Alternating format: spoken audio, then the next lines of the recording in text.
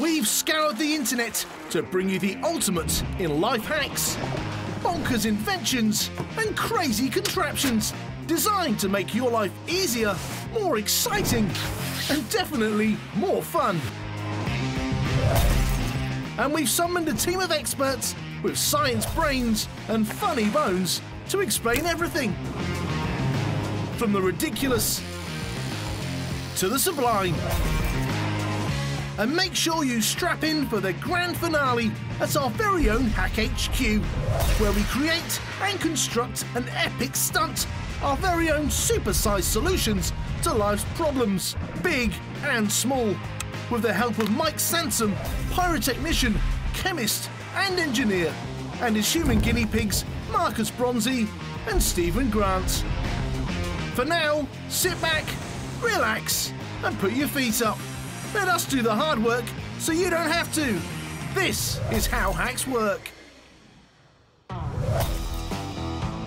It's time for our episode about the biggest and baddest hacks out there. So we're going to show you some of the most ridiculously elaborate and downright stupid life tips that have ever been filmed on video. What loving parent wouldn't want to drag their child along with a drone in a pram? From the trick shot of the decade, to a tree hacking hack the likes of which you've never seen, and a mattress made for maritime adventure. And in our epic hack, Mike will be finally sending one of his guinea pigs into outer space. You can't get much bigger and badder than that.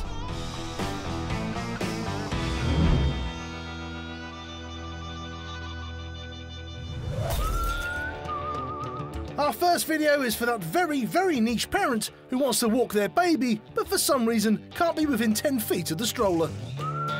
What loving parent wouldn't want to drag their child along with a drone in a pram? More importantly, what parent in the world wouldn't want 4 fast-spinning rotors mounted on 30 kilograms of metal hovering above their baby? I did not think that the drone could generate that much thrust to be able to pull that baby, or fake baby. The drone can pull this buggy even though it's significantly more weight than it can lift. There's not actually that much weight or resistance, there's just friction. And when you've got wheels, the friction's fairly low. So you can drag a pram with a drone. The question is, do you want to? This guy definitely does. This hack is a really terrifying view into the future of childcare, I think. Baby hacks are gold dust for busy parents. However, a remote-controlled drone dragging your baby across a concrete wasteland is probably something no parent should ever consider. Easily one of the baddest hacks out there. A massive miss. Breakfast is the most important meal of the day, so this next vid shows a mammoth machine dedicated to its hands-free preparation. Let's face it, you'll need a break after constructing this bad boy. It's a slippery slope, isn't it? You start with this, and then before you know it, you've got a Terminator on your hands, and he's cooking you breakfast. I'll be back in a minute. I'm just nipping out to get some more eggs. Different teas need different temperatures. For black tea, something around 99 or 100 degrees, the boiling point of water is often best, because some of the reactions that happen just don't occur at lower temperatures, and so the tea tastes different. The original Rube Goldberg machines didn't need to be a sequence of events, it just has to be an overly convoluted machine to accomplish a simple task. Well, if that's the case, Chris, I think this guy has definitely nailed it with this overly complicated contraption. Strictly speaking, this is no hack, but it's most definitely a hit. For most of us, vacuum cleaning is the most thankless task in the world. But if you're one of those strange people who love to while away the hours cleaning filthy carpets, allow me to introduce you to the world's smallest Hoover. This feels just like a little bit of metal that is pushing dust around. I mean, it doesn't actually seem to be hoovering up any dust. I think kudos for making the world's smallest vacuum cleaner, but it doesn't seem like it works very well, and it doesn't seem like it's sucking anything up, but you know. Yeah, thanks, James. I think we all noticed this dainty dust sucker sucked. But did you know that your average household vacuum cleaner can possess super strength? A vacuum cleaner is essentially a pump that sucks air out of a chamber. Inside the chamber, the air pressure is very low, but outside it, the atmospheric pressure is very high. This means that air wants to rush through your nozzle of choice, along with the occasional sock. Completely covering your nozzle means that air can't get back in to fill the chamber, so all the air pressure from outside the vacuum starts to push against the object blocking the nozzle. And the bigger the nozzle, the more air that pushes against it. In fact, with a big enough nozzle and a powerful vacuum cleaner, you could pick up pretty much anything. A bowling ball, a person, even a bus. I've got a pretty small flat, and while I'd appreciate the storage space from this thing, imagine how many times I'd have to empty the bag. True, this vacuum cleaner does fulfil its household duties, but for anyone trying to clean their house in less than 5 days, it absolutely sucks. A micro-sized miss. No, don't change the channel. This is not a Forest sequel to Mad Max. This completely not insane individual is actually demonstrating a niche solution to cutting down a tree using a tree house. I know, obvious, right? So here's my problem with that. He's built a full tree house, he's sliced the tree house in half, and then he's used the tree house to pivot onto the next tree to cut it down. I have a few more problems. Why is he controlling the chainsaw with a steering wheel? Why is he not holding the chainsaw? And why is he even doing this? Using a treehouse to cut down a tree seems a little bit counterintuitive. You want to make sure that you're not actually cutting your own tree down. A chainsaw is pretty much exactly as it sounds. What you've got is a chain which goes around a cog, and it goes very, very fast, just like a bike chain. The thing is, the chain is actually very rough. When it moves at mad speeds, it literally blasts away anything that gets in its way. If you're thinking about cutting a tree down in your back garden, then maybe it's growing in an inconvenient place and that's fine. But in general, cutting down of trees is one of the biggest environmental problems that we've got at the moment. Using a chainsaw is definitely a job that shouldn't be hacked. This guy's out of his tree. A mad miss. Coming up at Hack HQ, Mike is going to be experimenting with rocket power as he plans a trip of a lifetime for guinea pig Marcus. What could possibly go wrong? So far, we've shown you the worst way to take your baby for a very frightening walk, a breakfast contraption which will drive you to distraction, and a way to make cleaning even more boring. We've seen some big and bad hacks so far, but don't go anywhere, because I have a suspicion the internet has a bit more to offer. Male beauty regimes can be just as weird as females, which this next hair-raising hack proves. Yes, that's right. No matter how much it overcomplicates a reasonably simple task, there are some people out there who still believe the drone way is the only way. I don't think this is going to catch on in the beautician on my high street. Wax strips are a delicate balancing act. You need to get something that's sticky enough that it attaches really firmly to your hairs, but you also don't want something that's so sticky that it's going to take your skin off with it. Yeah, skinless legs would be a very interesting look. Waxing famously painful, and he obviously is in pain when it happens. And the reason that is because each one of your hairs, every single one, is embedded in a whole different layer of cells. Now when you pull the hairs out, you massively overstimulate all of those receptors, so they're just like pain, pain, pain, pain, pain, pain, pain, pain, pain, pain. And that's why waxing is so painful. This overly elaborate hack will only serve to prolong your pain. A hairy hack miss. Ever thought what it would be like to turn a mattress into a boat? Well, this guy actually did it. I was trying really hard to think of a good use for this hack, and my guess would be to escape from your lakeside home when it came under attack from bandits by throwing your mattress out of your bedroom window. So is that, after having carefully mounted an outboard motor onto the mattress in anticipation of said bandit attack? Right then.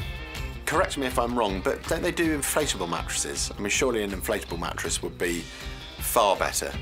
It would be, George, if this episode was called Biggest and Better.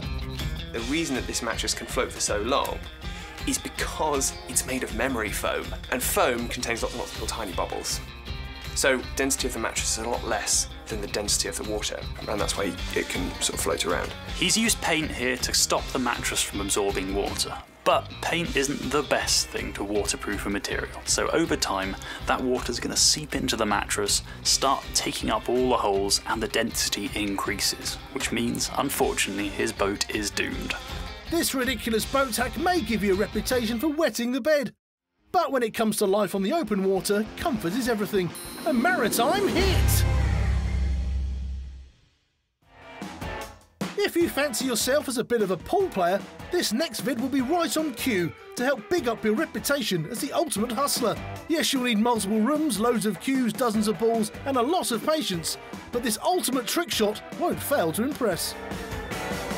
Because pool balls are pretty much incompressible, they don't squash very well, that means the energy can be transferred very easily through the line of balls, knock the next one and set the next part of the processing train. I don't know if I'd be more nervous setting the whole thing up or being asked to film it. I think this is actually all done with CGI, and if you look at the making of, it's a load of people in full green suits moving the balls around, and that's how it's done, surely. If you say so, George. This pristine pool shot may have been hours in the making, but with terrific trickery like this, who cares? A hit!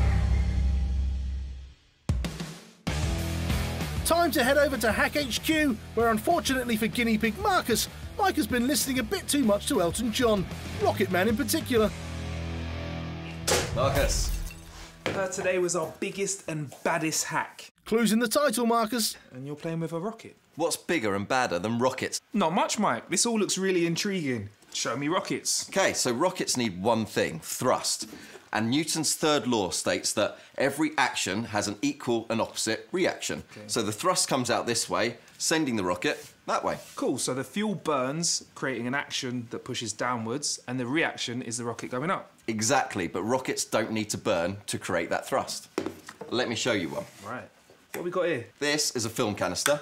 So we've got the film canisters, and then we've got one of these effervescent tablets.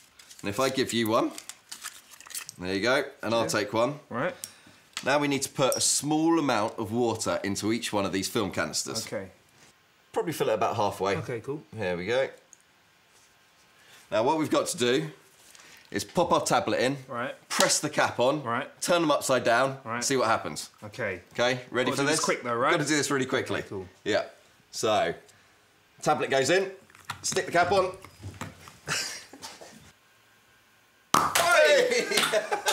What happened there? So the fuel there was water, but there's also many, many different fuels. So think of the shuttle that goes up into space. They use solid fuel rockets, and I've got a solid fuel rocket to show you here.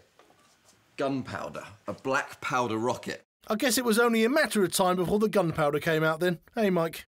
Just like what you see in fireworks, but I've made a clear one so you can see exactly what's going on.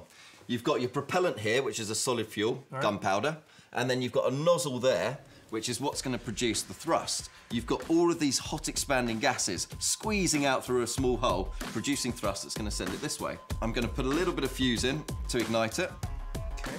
And that goes in that little hole. Mm-hmm. Everyone get all that?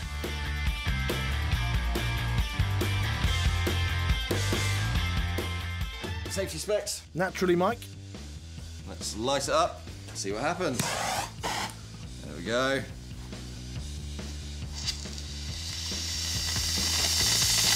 So look at that, you see it burning. Thrust is going out that way, propelling it this way. That is very smoky. Really smoky, and that's because of all the gases that are produced from that small amount of solid. And this is exactly why NASA used them as their solid fuel boosters, because of all that thrust produced by that small amount of solid. So you've got a reducing agent, which is the carbon, Yep. and you've also got something else which creates oxygen. Exactly. And they mix together and burn together to create the thrust. He picks his stuff up fast, doesn't he? Exactly, until all of the fuel has gone. Awesome.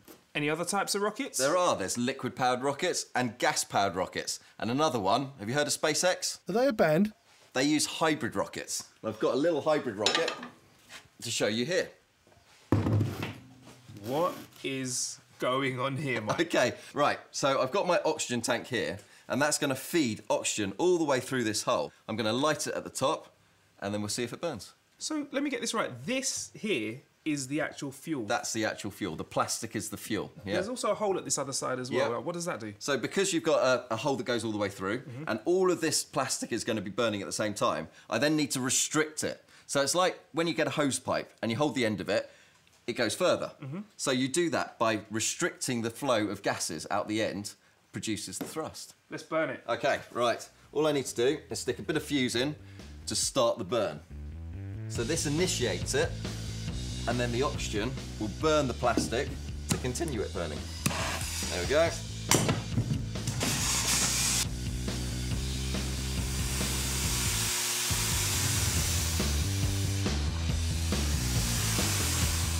That was awesome. How are you controlling the thrust there? Literally with this regulator. The more oxygen I put in there, the harder it burns, the more stuff burns, and that produces more thrust. Not sure Mike should be in charge of how much something burns. This sounds like a recipe for disaster.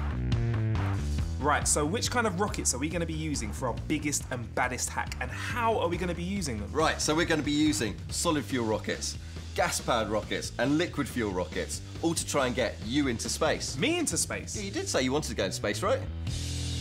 Yeah, come on, Marcus. Surely you remember saying that, don't you? And who'd want to miss it?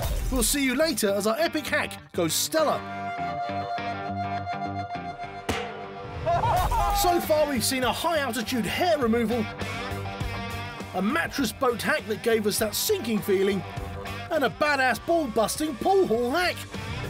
Still to come, we've got Master Builder meets Master Chef, a time-saving mop bucket hack, and we'll be seeing how Mike plans to put a rocket up the backside of his epic hack. A bus is one of the biggest vehicles you can drive, so imagine just how bad it would be if your windscreen wiper broke during a monsoon.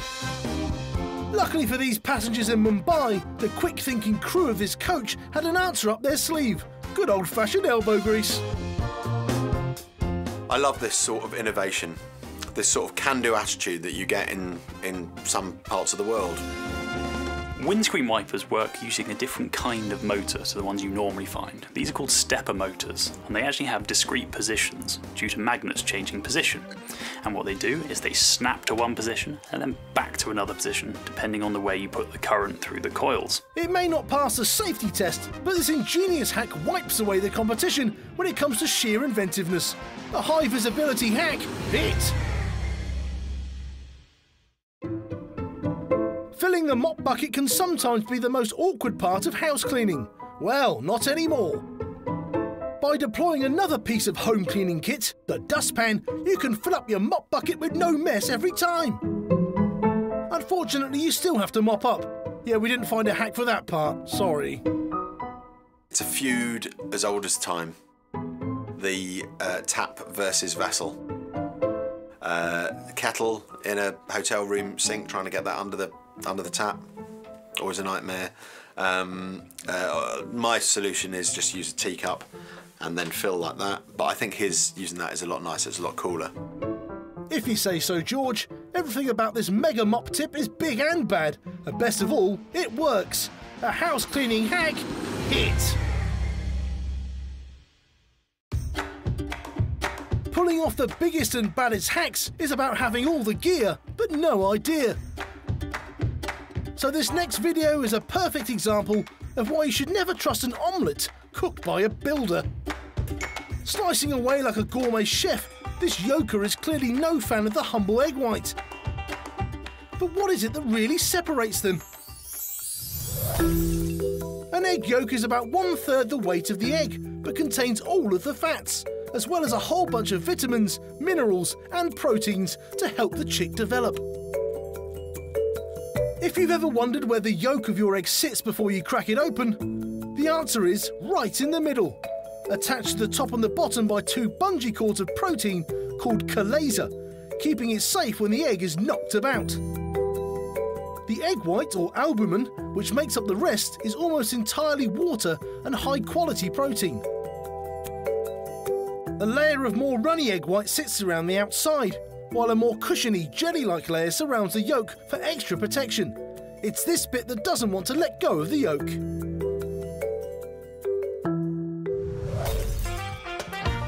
I can see why this guy might want to lose his egg whites. Frankly, for me, they're the most boring part of the egg.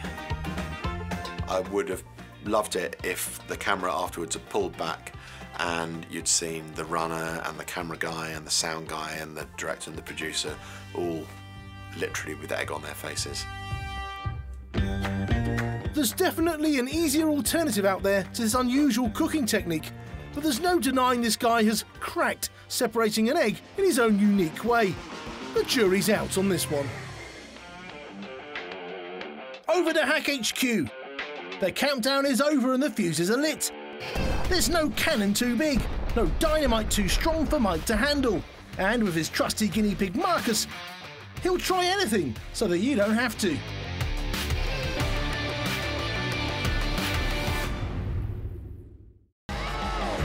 earlier, Mike once again indulged in his favourite passion, experimenting with rockets and dynamite in his bid to send guinea pig Marcus into the stratosphere. Now, after some final preparations, it's time to see which one is the biggest and baddest in our epic hack. I've got a bad feeling about this. Mike? Yeah? I thought we're doing rockets. What have barrels got to do with rockets? This is our biggest and baddest hack. And these are our rockets. But these are heavy barrels. I can't really see you getting these up in the atmosphere. Not with that attitude, Marcus. Yeah, well, I've put different things in here. So I've got some solid fuel, which is my black powder, and that's got oxygen mixed in with it. Only 2 grams of black powder in there, and that's our solid fuel. Right, I'm going to call that one hardcore. Nice, yeah. OK, and then we've got our liquid fuel, 2 grams of petrol mixed with oxygen under that barrel. That's going to be called petrol head. Like it, like it. And then we've got our gas fuel, hydrogen, and only 2 grams of that mixed with oxygen. Only one name for that, Hydra. He's good at this naming thing, isn't he? Right, which one's your money on? I like to think of myself as a little bit of a petrol head, so miniature Marcus is going on petrol head. Let's hope he doesn't burn up on re-entry. I'm going to try the hydrogen, the gas. And I'm going to stick it right here. Only one thing for it. Press a button, see who wins. Let's get back over there. Right, let's get these up in space.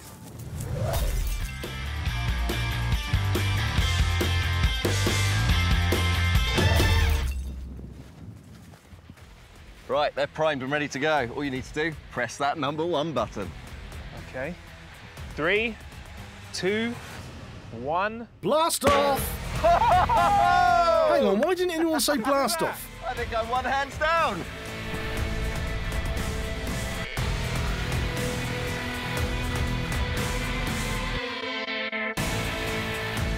Hardcore went absolutely nowhere. Hydra's rolling down the hill, and petrol head did all right. Did all right, yeah. did all right. But did you see how high I went? Yeah, how high did that go? I don't know, it must have been about 15, 20 metres. 20 metres, pretty impressive. Yep. But I really want to get into space, and I've been a little bit naughty, Mike. While you were making these, I got the keys to your workshop, and I reckon I found about 5,000 times the amount of black powder that you put in that. And let's have a little look over there. Hang on, is he allowed to do that? What? Right, let's take this to space, Mike. You ready? Go on then. 3, 2, 1. Look at that. That's how you get into space. I think space may be pushing it here, Marcus.